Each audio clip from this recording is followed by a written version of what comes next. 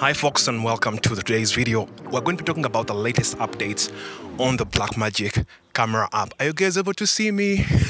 We are talking about the latest updates on the Blackmagic Camera app version 1.4.1.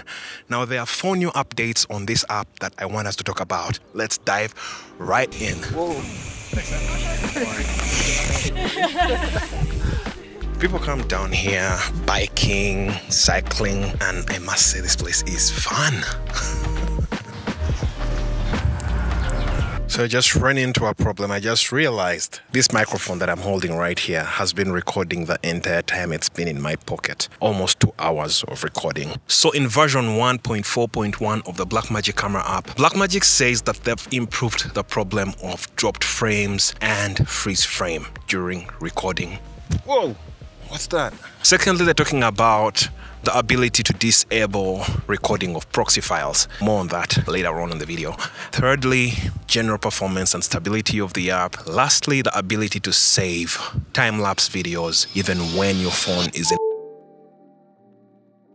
Let's start with the last one. Blackmagic says that you can now save your time-lapse files even when your phone is in low battery mode. That's something that I haven't actually tried using. If you've experienced that problem, then that's something I'm yet to explore. About these updates, what really stands out for me is the ability to disable the recording of proxy files. Proxy files are simply copies of the original video files that the Blackmagic Camera app records. And these files are usually smaller in size. Most times they have a resolution of about 1280 by, I think, 800.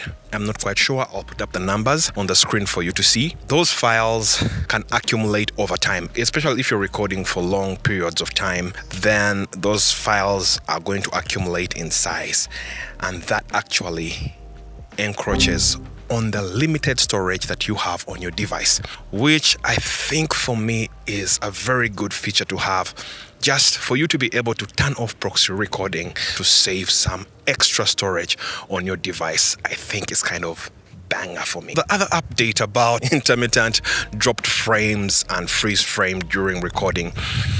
Now, yesterday, I did come out here and try to record a video, but I recorded this video from the other side of the river.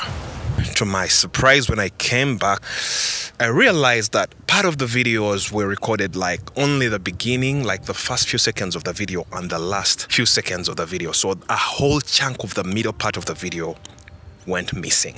It's not like it was dropped frames, like it only recorded the first 20 seconds and then the last 40 seconds of that video, which I kind of find a little bit disturbing, especially after you've come out and said that you've updated the app to solve the problem of dropped frames. Prior to recording those videos, I made a few changes to my Blackmagic Camera app settings. Let's go up here. Whoa. 2 changes that I made. One, I turned off recording of proxies. Of course, that's a new feature that Blackmagic now has on the app. And secondly, I changed where my Blackmagic Camera app saves its video files. Originally, I had set my files to be saved within the app. Blackmagic offers 3 options. So you can save your video files within the app, or you can save your video files in the app and in the photo gallery, like for those who use iPhones. And lastly, you can save your video files in the file folder of the iPhone.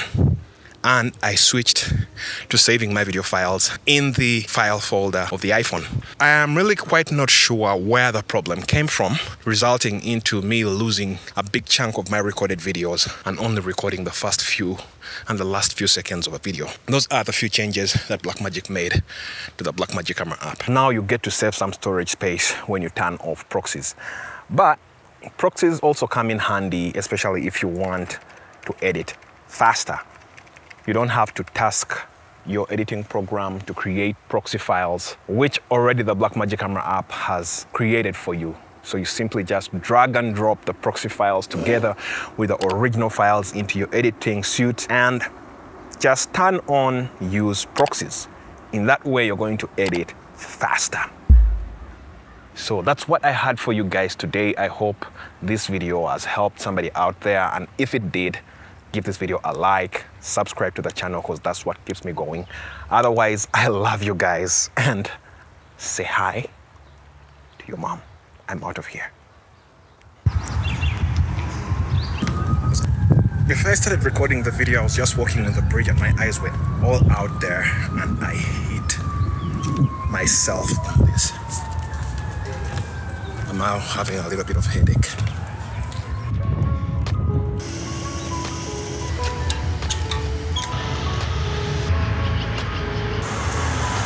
That vehicle you see right there just died in the middle of the street. Traffic is blocked off here. It's crazy.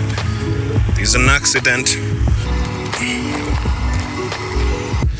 Just got home.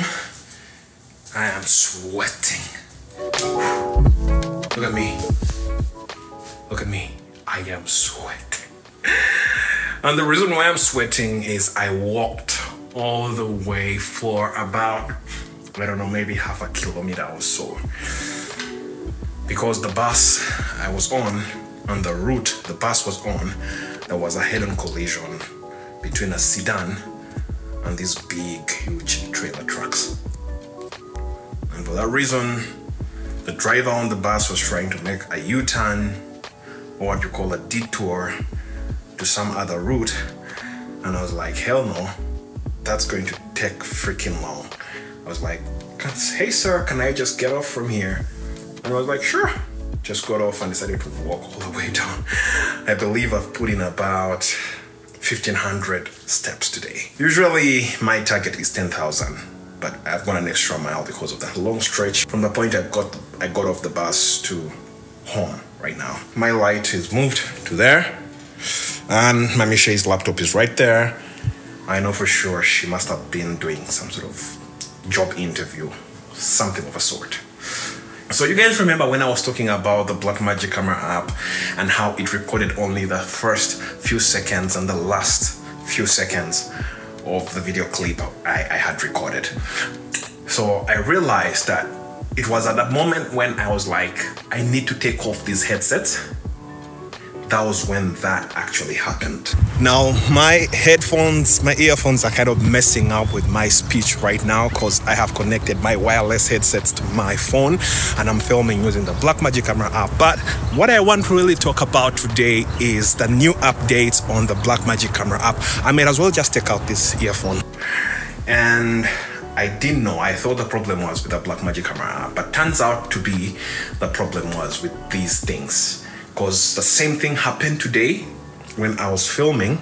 So I pulled out my phone and I wanted to show you guys an old prison cell, jail, if you want to call it jail, like somewhere downtown Edmonton that is being torn down right now. But just as I reached for my headsets, that video paused. So to my right is the Edmonton police, and right next to it is the phone. So I think going forward, I should never have headsets connected to my phone when filming using the Blackmagic Camera app. My apologies to Blackmagic because I thought the problem was with the app, but turns out this was the actual problem. Otherwise, I love you guys and I'll see you in the next one. Don't forget to say hi to your mom. I'm out of here. Peace.